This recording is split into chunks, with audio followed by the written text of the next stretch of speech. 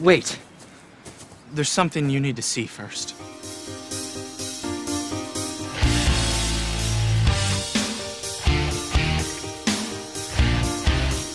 Taylor Lautner is an American actor who became mega popular thanks to the vampire saga Twilight.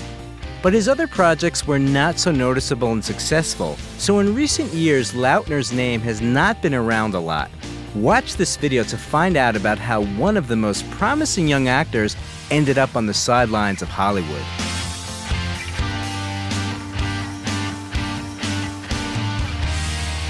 Taylor Lautner. What happened to the Twilight saga star? Taylor Daniel Lautner was born on February 11, 1992 in Grand Rapids, the second largest city in Michigan. His mother, Deborah, worked for a software development company, and his father, Daniel, was a commercial airline pilot.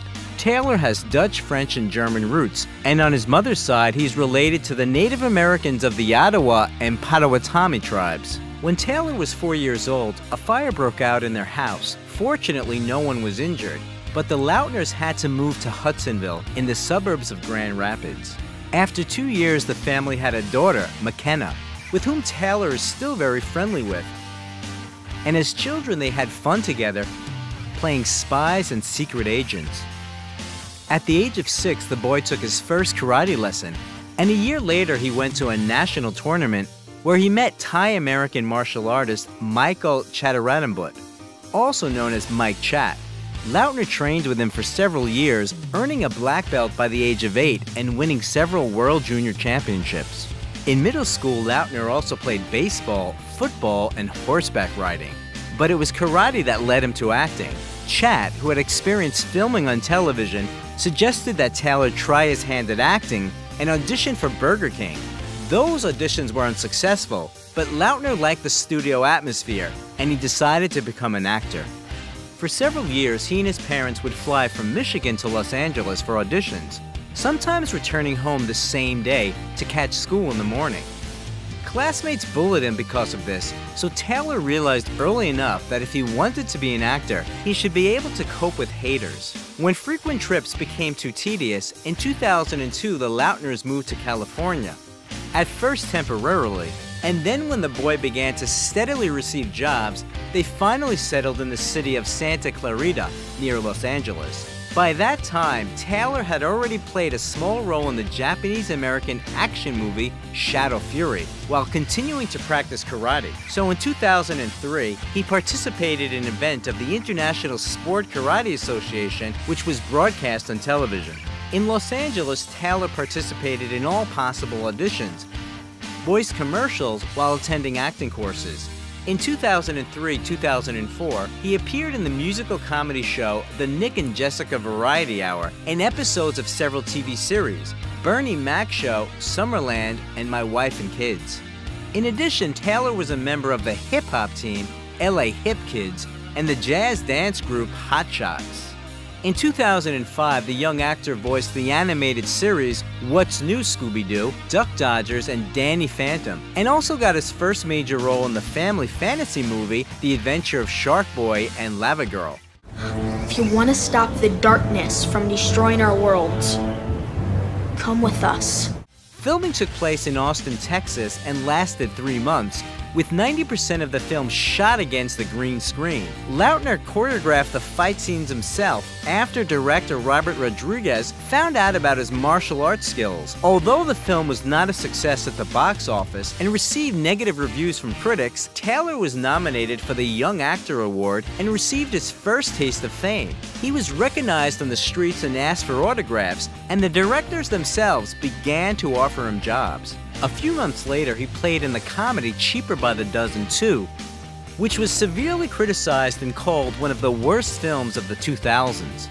In 2006, Taylor Lautner appeared in the television series Love Incorporated and voiced the cartoon He's a Bully, Charlie Brown, after which he took a 2-year break in his career. He devoted this time to studying. In high school, Taylor began dating classmate Sarah Hicks. Their relationship lasted, according to various information, from a year to 3 years, but later they briefly united again.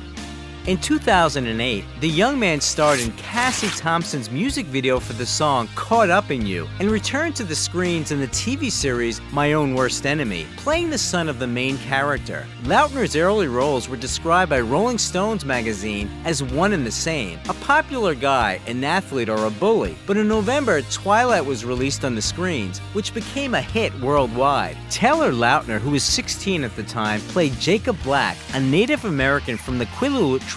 Hi, I'm Jacob. Yeah. We used to make mud pies when we were little.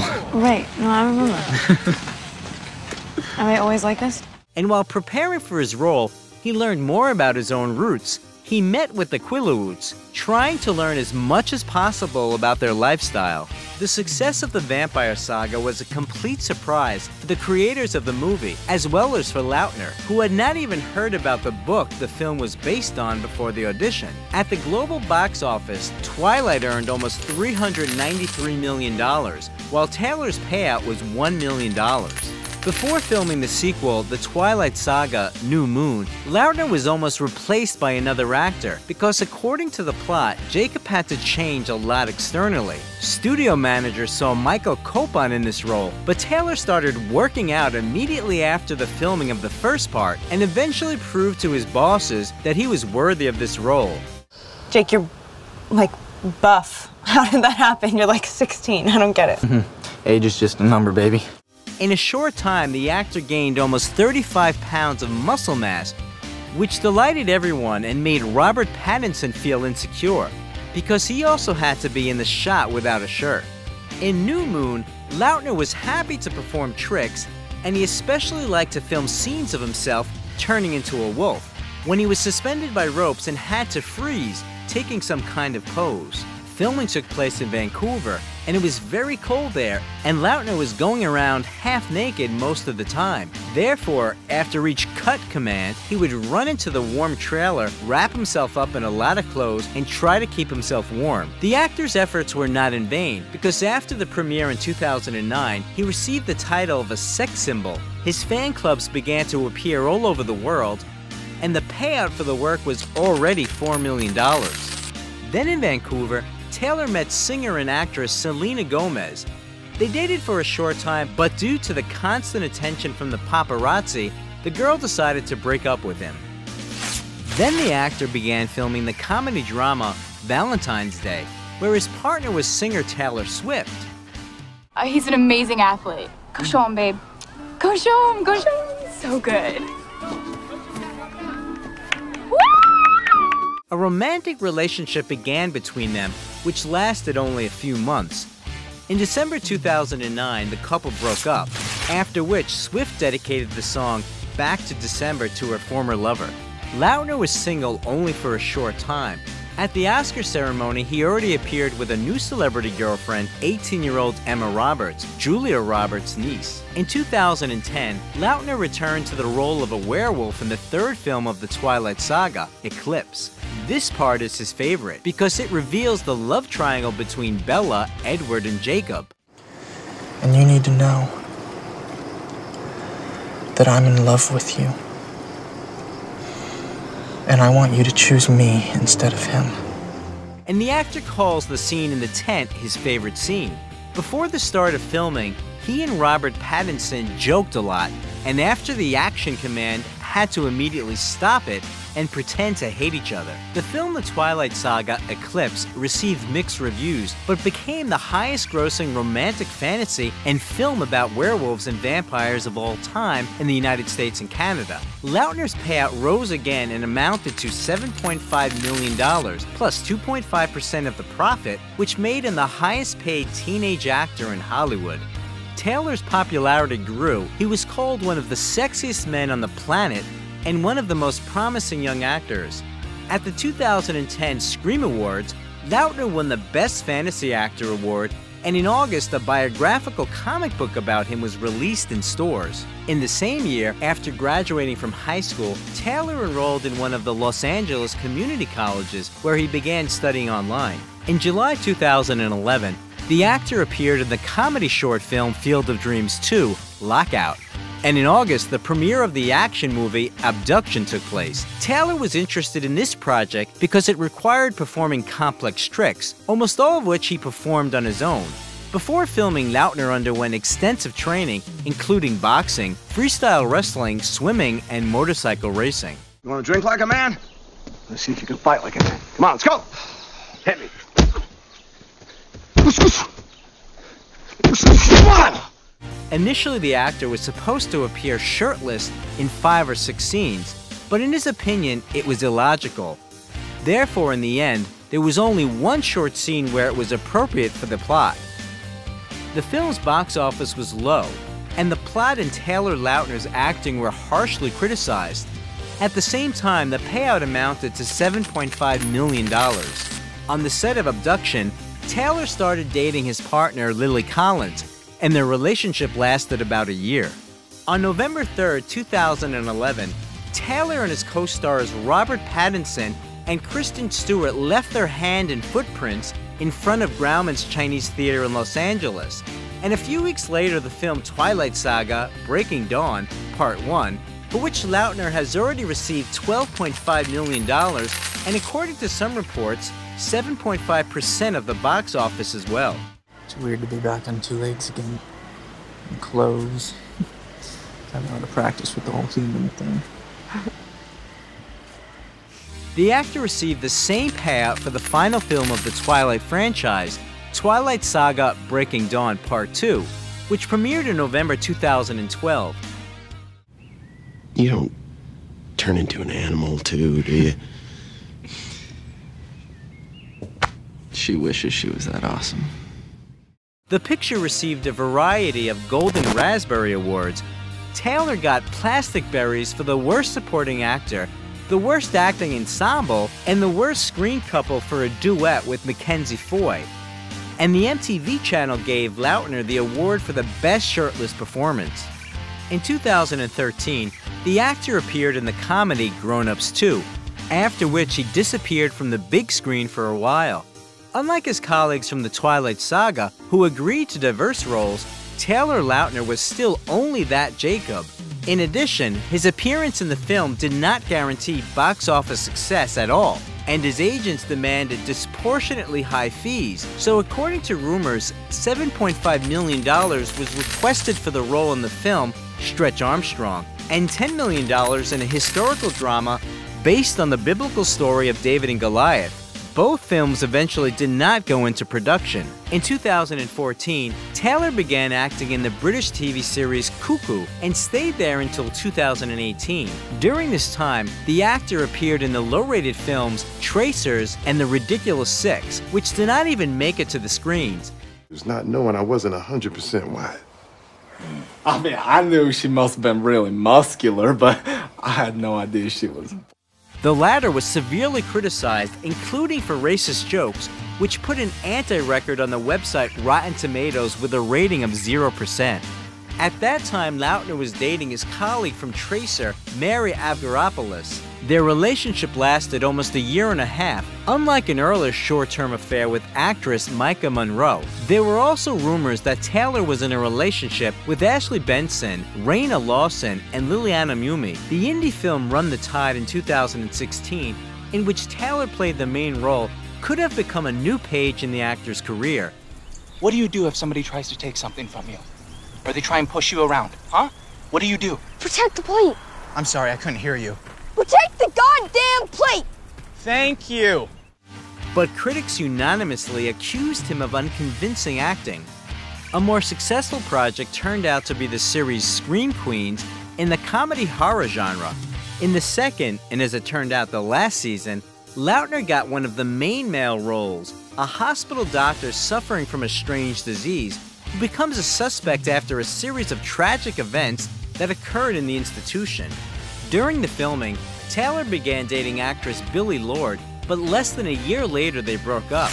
According to media reports, the young man supported the girl when she lost her mother and grandmother, and their romantic relationship began after that. But then Billie threw herself at her job and suggested they should break up. At the end of 2017, There were rumors about an affair between Taylor Lautner and actress Olivia Holt after their joint trip to church. But in 2018, the actor introduced nurse Taylor Dome as his lover. Presumably, they met through his sister. Both girls study at a medical university and hang out. Their relationship continues to this day, and Lautner often posts pictures with his girlfriend, and recently it became known about their engagement. Together they take care of the dogs Lily and Remy. In general, Taylor is a big dog lover. From the age of 12, he had a Maltese lapdog, Roxy, but she died in 2018. In his interviews, Lautner has repeatedly said that he would like to star in an action movie, but is very picky in roles and is ready to wait for a really worthwhile offer. He spent his creative downtime with friends and family, did a lot of sports, traveled, and studied DJing. Taylor also draws well and likes to watch football matches. By the way, the actor maintains friendly relations with his Twilight partner, Kristen Stewart. They often spend time together and support each other at various events. And in 2019, Kristen was at Taylor's birthday party. Despite his lack of roles, Taylor's fans have not forgotten about him and follow his life. When in 2020 he organized the sale of his clothes to raise money to help victims of the pandemic, his things were quickly sold out. Particularly, Taylor sold several designer leather jackets, autographed t-shirts, as well as more casual items such as t-shirts, sportswear, jeans, and shorts. In January 2022, the actor appeared in the family comedy Home Team on Netflix. At the center of the story is a scandal that occurred in 2012 when Sean Payton, the coach of the Saints football team, was disqualified, and he got a job coaching an ordinary school team where his son played. In addition to Lautner, the comedy stars Rob Schneider and Kevin James. At the moment, Taylor Lautner's fortune is estimated at $40 million. And at the peak of his popularity, advertising contracts brought him additional income. The actor became the face of the fashionable clothing brand Bench and toured Europe as the star ambassador of LG and Orange. Even after achieving world fame, Taylor remained living with his parents and younger sister in Valencia, California. The guy the teenage girls all over the world were crazy about took out the trash and mowed the lawn like a regular kid. He bought his house in 2012 in the San Fernando Valley in Los Angeles. The 10,000 square foot property went to the actor at a low price, just $1.86 million, as it was being sold for debts. The mansion has 6 bedrooms, 8 bathrooms, walk-in closets, a kitchen with a breakfast bar, an open-plan living room, as well as a swimming pool with a sauna, a guest house, and a basketball court on site. In 2020, Lautner sold the house for $4.2 million. And in October of 2020, Taylor paid $3.8 million for a modern mansion in the suburb of Los Angeles, Agora Hills. The actor owns almost 9 acres of land and 5,400 square feet of living space. The mansion, equipped with a smart home system, has a modern kitchen, a laundry room, a walk-in closet the size of a studio apartment, 5 bedrooms, several bathrooms, a spacious living room, and a covered gazebo in the backyard with a TV, and an open kitchenette. The interior is dominated by concrete and wood, and the glass walls offer a beautiful view of the valley and the panoramic pool on the territory. Taylor also owns a 10-acre plot of land in the Californian city of Castaic, which he bought in 2011 for $2 million. In Twilight and Abduction, Lautner's characters drove motorcycles, but in real life he is afraid of them, although he loves fast cars very much. His favorite brand is Bugatti, but there are still others, not so expensive cars in his garage. In 2011, Taylor paid $200,000 for a silver Mercedes SLS AMG. He has also been seen driving BMW 5 Series, Porsche 911 Turbo, Audi R8, Fisker Karma, and BMW Z4, and Mercedes-Benz G63. Do you think Taylor Lautner will be able to restart his career? If you like the video, leave a like and also subscribe to the channel so that you don't miss anything interesting.